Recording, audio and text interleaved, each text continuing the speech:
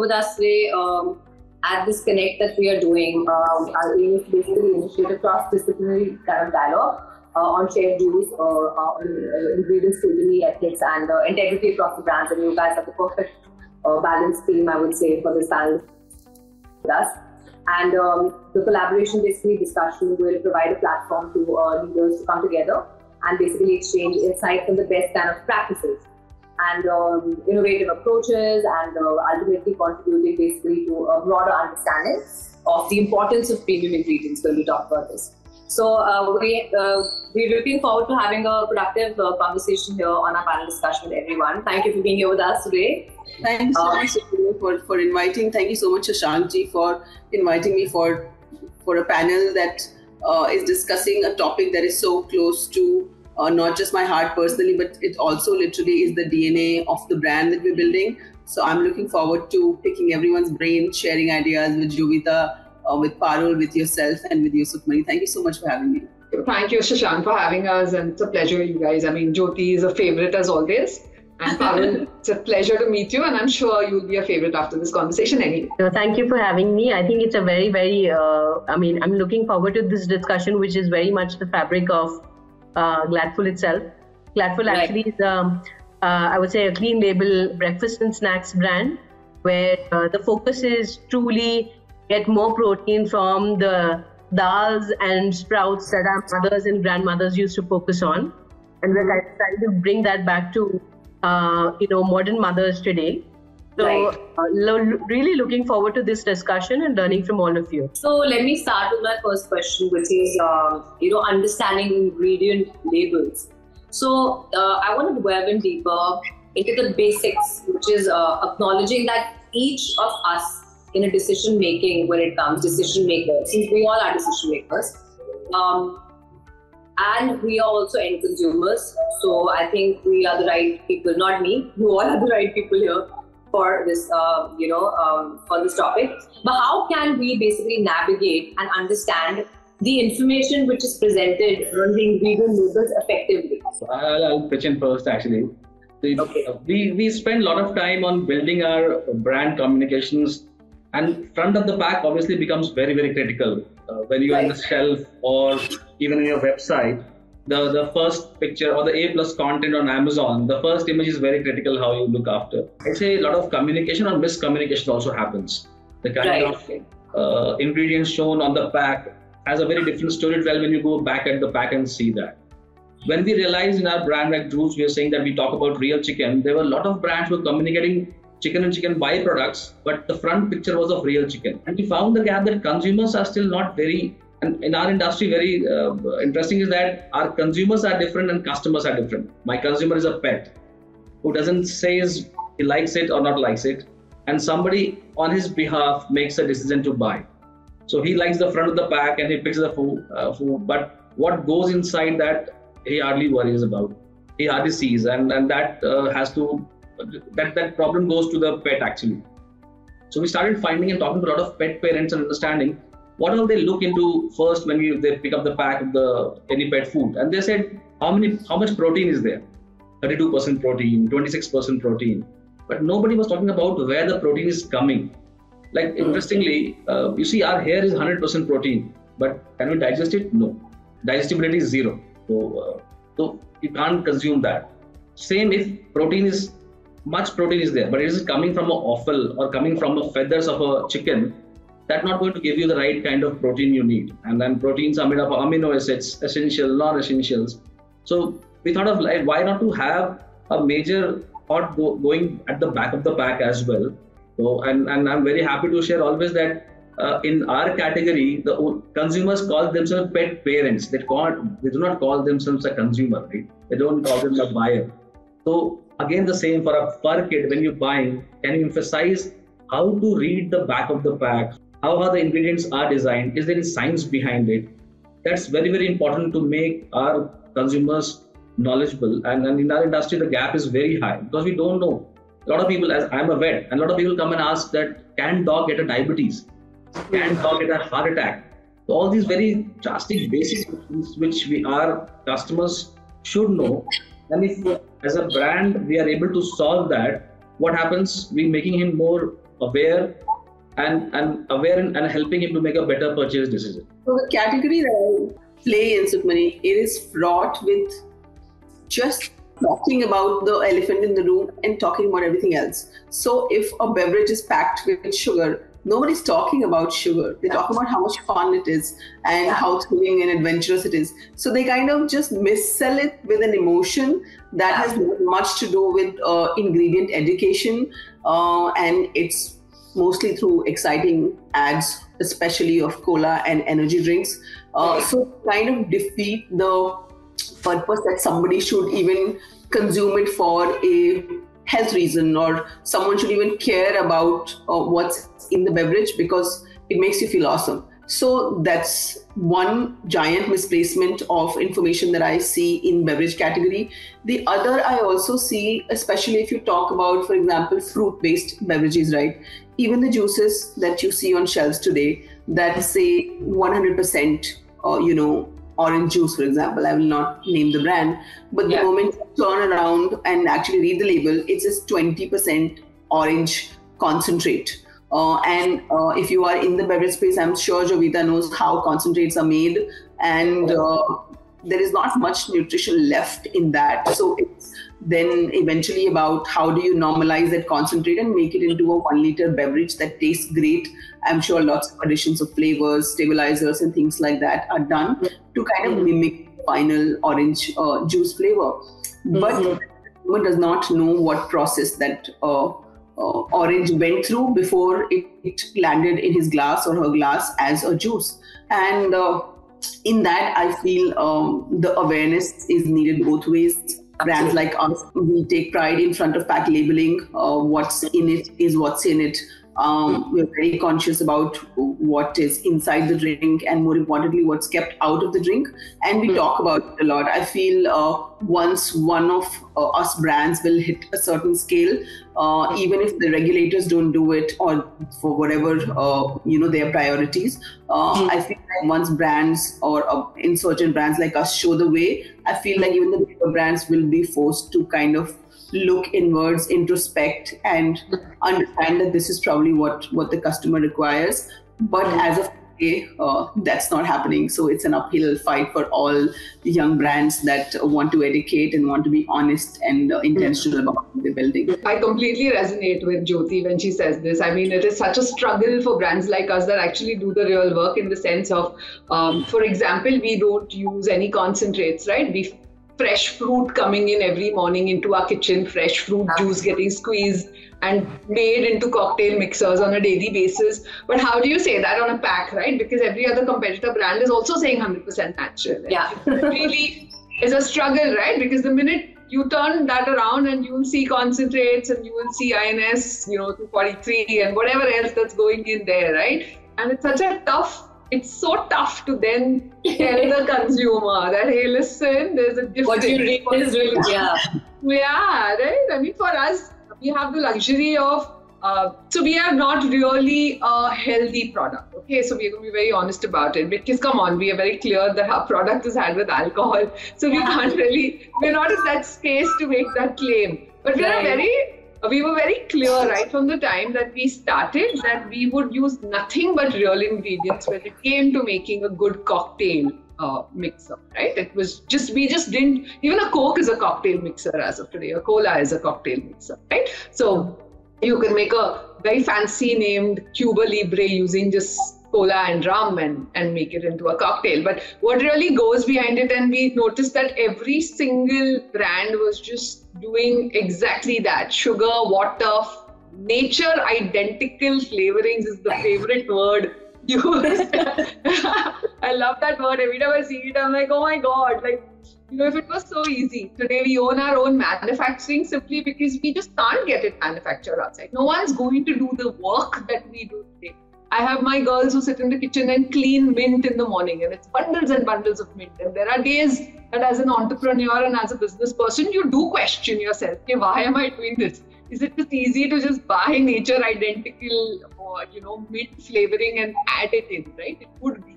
But then eventually it's all going to come down to what your ethics are, what your brand stands for, what you are as a person really, and how that is how you resonate with your brand, and the people who use your product eventually are able to tell the difference. I feel optimistic about the entire situation, because I think those who, of course, India is a divided country when it comes to economic strata. But those who can pay are willing to learn openly today. And there's enough awareness about it today. So there was a point in time where, possibly the 70s and the 80s and even the 90s, where any packaging on the shelf would contain what the product truly has. They'll display some amount of grain, they'll display some amount of, super legume on the pack, and they'll say has ragi, has millets. And even if the pack had only 1% of it, the front of pack will really be full of visuals which will entice the customer. Thankfully, as a consumer today, every consumer that I speak to does not only believe on the front of pack, they do look at the back of pack. Now, it could be true only for parents and pet parents, but I think this is a growing habit even with teenagers. Even my kids, I've got 2 kids, and both of them actually look at the back of pack and try and understand how much of what is there. So I do, some of the changes that the Food Safety Security Authority in India has brought about. I know it's slow. We've got so many brands and there's so many people, but at the same time, I do believe that we're taking the right steps. So small things like adding percentages in your list of ingredients is something that I'm increasingly seeing across brands. For people to decide how much of real food is there versus a maida or, whatever. Also very encouraging is that earlier, a lot of packaging used to only talk about the good ingredients which are there. Now a lot of packaging also talks about what it doesn't have, like, no palm oil, or no trans fats, or no cholesterol, or whatever, no maida. More number of brands actually talking about these claims very openly, a lot more on the front of pack to communicate the entire picture. And while we might not have the large marketing budgets of large CPG, this sets a little bit of a culture of consumer expectation in motion, which will actually eventually, in the next 3-4 years, push the others to follow suit. So I do feel optimistic about the solution, the entire change that's happening.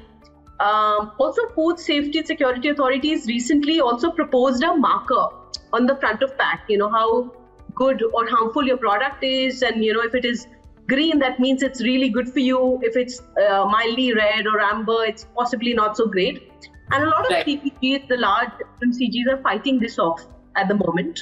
But I eventually will come into being, which will again make it very easy for the consumer to understand whether the product is great for me or not. So, I look at the brighter side, but I know there's a lot more for us to do. So, my next question to you guys is that, I want you to share some moment from your lives where you kind of really understood, the significance of using real ingredients in food. What was the subsequent process and how did it really happen where, it contributed to the ethos of the brands, let's say. I'm going to give you a quick answer on that. I was forced to do it. No, don't say that. I'll tell you why. Why? Okay? It's because I am personally a very health conscious person. I'm a runner. I'm very careful about what I put into my, food. But the only thing that I never ever thought was that I would be in a space one day where I was making a product and I would have to watch it. And Jordan actually put his foot down and said, hey, listen, if we're doing it, this is the way we're doing it, or we're not doing it at all. Wow. I was not allowed to make a concession.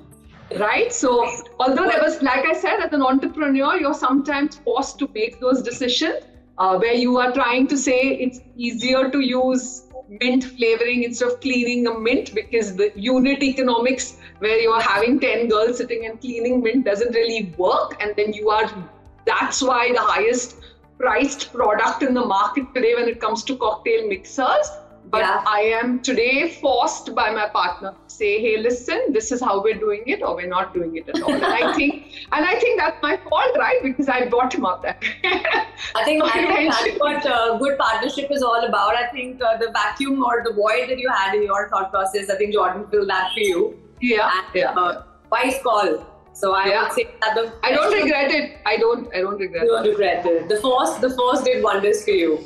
Yeah. In my case, I feel like my time in Japan had a lot to kind of influence the way I look at just taking pride in your culture, A, B, in ingredients and recipes that are culturally native to you. So I see a lot more kind of influence from the West in India than I see in a country like Japan. So for every cola or an energy drink, you will find tens of different beverages that are made from traditional Japanese teas, whether it's oolong or matcha or black tea, green tea, and using traditional Japanese herbs and medicines, and they consume it. Like there is the idea that something refreshing has to be really loud and exaggerated and extremely sweet and acidic. I felt like that wasn't there, and that kind of gave me this insight that it doesn't always have to be loud. If it's in a bottle, it doesn't have to be overpowering for it to be refreshing. And so that seed kind of came to me from there. And we didn't happen to compromise on anything. We source our teas painfully from Arunachal Pradesh, which is very difficult logistically for us. But it's just the way we like to do things. We, like Jovita rightly pointed out, beverage industry broadly is sugar, color, water, flavor, and acid. Right? But for you to say, I want to clean the slate and I want to do think it from bottoms up, that what is a beverage supposed to have, and the recipe and the framework, if it doesn't exist, then it's a very uphill battle for brands to choose. Like, it's much easier for me to do a mango drink today. I would probably be making 10 times sales if I did a mango beverage under TeaFit with full sugar. But that's also a call that you have to take as a brand. B, you have to believe also in your customer that today that base is small, but you are building it for tomorrow. And C, also a little bit of a sense of responsibility beyond just building a business. Maybe a meaningful business is probably a better choice. So yeah. For me, it was just the kids. Yeah, actually, my boys were 6 and 9 at the time. I really thought about this. In fact, I'm not a very good cook. I am a huge food eater. I'm a big snacker myself, okay? And I worked in Cadbury's for about 14 years before I quit and started dancing. So I was like, I still love to consume everything out of a packet. That's the reality. And, I think that the pediatrician trips just increased in 2021. And that's the time I actually quit and kind of tried to take things under my control. Before that, I wasn't very involved in the tiffin boxes as well. So, my whole funda was that, listen, if I have to up the protein intake, these kids are not going to have 5 cups of dal or yogurt. I need to make it interesting, and I need to make sure that they just, basically, honestly, we just wanted more plants in their diet, more legumes, more millets. And so get back to the roots. My grandmom is a huge propagator of sprouts. So we actually started making very interesting food from sprouted millets, sprouted, kulthi, sprouted bajra, sprouted, lentils. And today, 70-80% of our business is just based on 8-9 different kinds of sprouted millets, legumes, and lentils. We made fabulous pancakes, fabulous dosas, chilas, everything out of sprouts. And the idea was just, we can make food. And the biggest filter even today is to make food that I can give my kids on an everyday basis. If I don't see there's a product which I can give my kids on a daily basis, I won't make that product. So I think that's the filter that is always going to be there for Gladful forever. And that was the reason I started. For us, it was Indonesia actually. Yeah. So we built the product with real chicken, and I went to Indonesia and I told them that this is a brand from India. They said apparently on my face that India is good for garments and generic drugs. That's all. Pet food, it's Europe and US. India cannot produce that. And it was like, we had the best of the machines. Today also our factory is like the best in Asia, complete automated. But it was like in 2014 came on the blood on the face that India can't make a pet food or a quality pet food, right? So and it came like, let's prove it wrong and try. And today we export to 22, 23 countries from India, and likes of Australia, New Zealand, Israel, Jordan, Dubai, Saudi, everywhere, right? So it was like, oh, this is something like not that good. And today we are like one of the biggest brands in pet food in India. And what as Parul was saying, the front of the pack is so good and all. They put all that. Maybe the 1% of the things is mentioned the front of the pack, We and then in our cat is so emotionally engaging, like pets. The moment you see a good cat or a dog in the pack, a kid will pick it up anyway, whatever it's inside, right? Like a toy for him or a gift for his pet. A lot of brands use that as a very strong selling story of a bright, healthy, energetic, cute dog in the pack, puppies in the pack. So we also have a pet, but we started highlighting a lot of these back of the pack things on the side bands also, like 0% filler, 100% real chicken, no grains. So that also idea was to let people see the good thing, not only the front of the pack. Let's them see the back of the pack. If not possible, going complete to the back, let's see from the side bands as well. But again, it's communication, which is very, very important. So everyone, guys, that brings me to the last question for today. When we talk about challenges, because that's something that's an ongoing process, an obstacle in all sorts of steps. So when it comes to challenges in promoting transparency, because it really boils down to that, being a brand brilliant or not being brilliant. So in the realm of FMCG brands, particularly those which are in the food domain, what do you perceive as the key challenge which you all face when it comes to ensuring transparency through the ingredients sourcing and the labeling process? Because it's very crucial. You can say anything, but you're not going to have to be transparent about it, and that's not a good brand, I would say so. So how have you navigated these challenges, if you have faced any, within your respective organizations? Mani, I'll just kind of, first of all, add a little bit to the question itself. One is, why don't the larger companies really do it? It's not like they don't know there is a demand for a clean label product, right? Absolutely. Yeah, they could be. See, I think, imagine any large company, if 90% or 99% of their revenue is coming from a product which is very well distributed, which is at a low price point and winning with the masses today.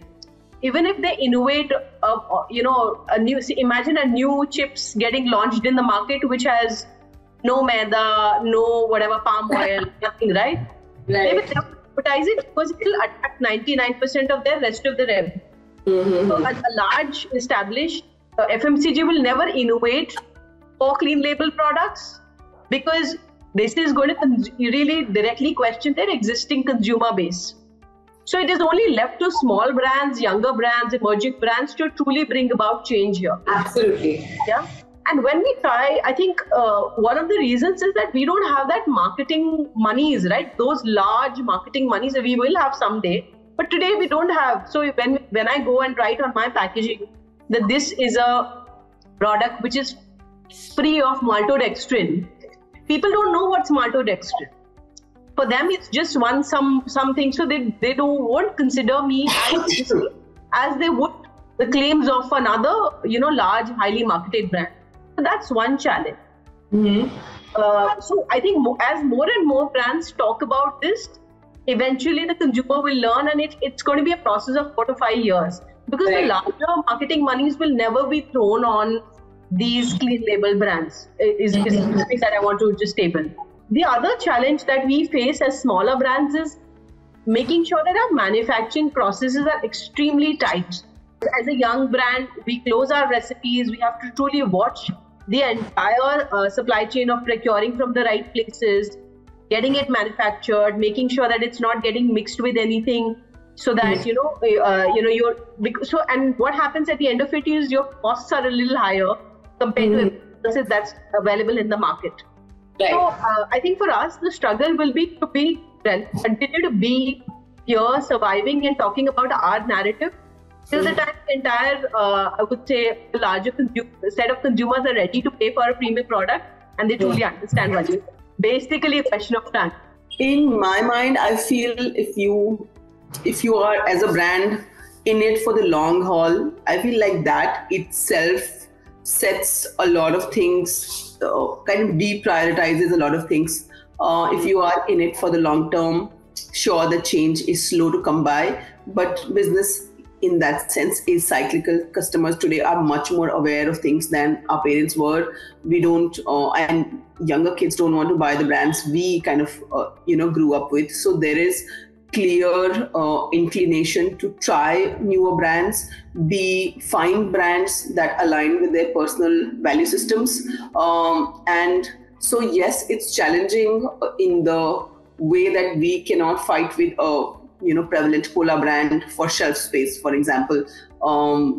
Comes summer and they will occupy 60% of all shelves. They will occupy 80% of all manufacturing capacity, and all the smaller brands have to kind of try and squeeze in, their production within the gaps that big brands, produce. So right from manufacturing to finding retail shelf space to fighting their ad money with your truth, to fighting distribution, I feel like the challenges are immense, but the upside is that A, you are in it for the long haul. B, today customers are much more inclined to try out newer brands, like I said, that align with the value system. So A, it's tough, but B, if there was ever a good time to build an honest brand that comes from a good place, I strongly believe that it is today. It wasn't 10 years ago. It was definitely not 20 years ago, but today is that time. I totally resonate with Jyoti over here. I think for us right now, the good part is we have the power of storytelling, and I think all of us use it really well, right? We're able to show people what we do, how we do, why we do it, and people are then able, none of the big brands get to do that, right? No one's really showing their manufacturing units. I have stories going out from my kitchen every morning, showing my customers, hey, listen, this is what is going into your mixers, correct? Yeah. So I think that kind of storytelling is a huge plus that brands like us have today, and I think we use it very, very well. And yeah, those challenges, the other challenges are always going to be there. I mean, they're therefore, I'm sure even when, the cola company started, they were there and for them in different ways. But the youth today, definitely more aware, definitely open to trying out new, newer, like Jyoti said, they're not really interested in, actually I work with a different generation altogether, right? I come from a different generation, I'm working with a different generation. So for me, that just the insight of seeing the way I think as versus the way Jordan thinks is so different. And I always find myself vying towards what he's thinking, because let's face it, they are the majority today. I mean, we have the highest population of youth in the world, and that's where we are headed. And I think it's a great time to hear. I think you have a mixer there. You have a mixer there already with yours and Jordan's views. That's another topic. Absolutely. What challenge which I also see with the young brands is that when Gladful comes and says that I'm true protein or coming from a very good source, the belief and the trust the consumer will take time, because so, for example, TeaFit is kept at one place and Coke Zero is kept. Both says no sugar, right? The trust goes towards how a lot of consumer feels that a new brand, how it's overcommitting maybe, is it worth or not? Same when we started doing Drools as real chicken as the first ingredient. Boiled eggs, whole dried eggs is the second one. And the competition was saying chicken and chicken byproducts. And it was generic with the pet food, right? We all know pedigree means dog food. So people in early days never believed that we talking truth actually also. So that was the biggest challenge which we faced as a brand. And then we did a lot of transparency, what Jovita is saying, that how to showcase your manufacturing process, the sourcing. And like we belong to a IB Group family, which is like third largest in poultry business. They used to think that it's like all dead birds we are using into our food and all, right? So how to prove that kind of trust and the bridge we have to make with the consumers and the trade channel as well, not only consumers, because we cannot reach to million of pet or your pet parents or your consumers. So these are the channel partners in between who can create that for you, maybe the veterinarians, pet shop owners. So we started working them, making them believe that we had a huge population of layer birds. We use the real chicken for what products it goes, how it's different, what amino acids is going to come in from that. All science we talked about, because creating that trust, coming and claiming, is it true or not true, we don't know, right? The customer not. So there, the help of veterinarians came a lot along with us, and finally today what we are actually that made a lot of stuff. But the initial days were very difficult. That you saying real chicken, how do you believe you, right? You telling. True, very insightful, Shashank. That's very, very true. So somebody has to talk on our behalf, and that's what the influencers we caught upon, like veterinarians, veterinary colleges, deans of veterinary schools, so that they talk about your real chicken is good. Then pick up any brand which has that. I don't mind it, right? If Drools has real chicken, very good. If any other brand has real chicken, very good. But make real chicken important about the ingredients as well in pet food. Yeah. So that's something which we had a huge challenge. This has been, at least for me, a very insightful panel discussion. I don't even think I can call it a roundtable because there's so much to learn from people like you. You know, it's I wouldn't call myself the other generation, but just to speak with people who have started startups and reached this place where you all have reached now. And I think it's very insightful and enlightening to have conversations with all of you. On that note, I think I have no more questions to ask, but we would love as a brand at Drools to get closing remarks from you people, because we have the precious time that we've stolen from you all. We shall make the most of it, and we would love to know from your point of view for the brand, any closing remarks that you have when we're discussing ingredients and backpack, because that's what we are focusing on today. I think, I've had a great discussion. I think my closing remarks is that, collectively as brands, we need to see how we can start impacting children a little more so that they know how to read the back of pack a little early. Very smart one, It'll be very difficult for any one brand to do that. But if we, in our places, in our local areas, we can get in touch with a few schools, we are trying to do the same and educate children about the back of pack, how to read the Nutri table, what are the key ingredients to avoid, what are the stabilizers versus emulsifiers versus preservatives. I think that itself will, like you said, the youth has to change it, and it'll change in the next few years. So I think we can all make a start from there. I think so too. I think education is at the topmost here, right? People should just know what things are about, and if brands like us can talk about it on our social media constantly, I think it'll be a great thing to do. But this was awesome, ladies. Shashank, thank you so much for having us. It was a pleasure and so much learning from all of you all, guys. So my closing remarks, I feel Parul summed it up really well. In fact, nutrition as a subject should be a core in schooling.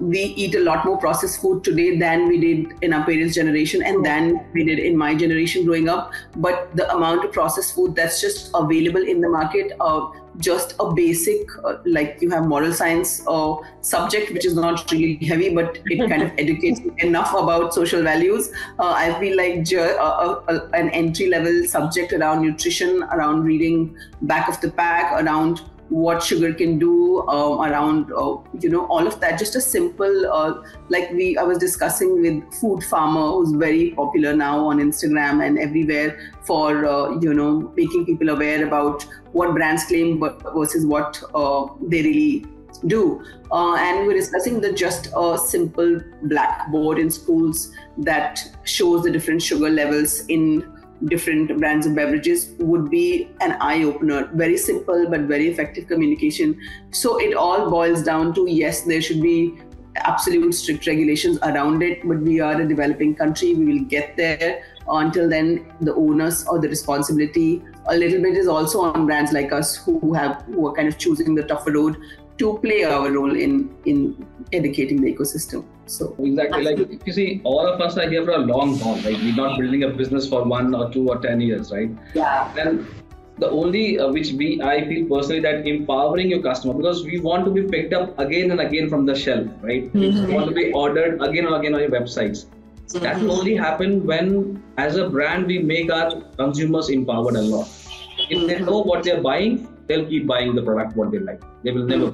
That's something which the key I feel is the closing remark for myself.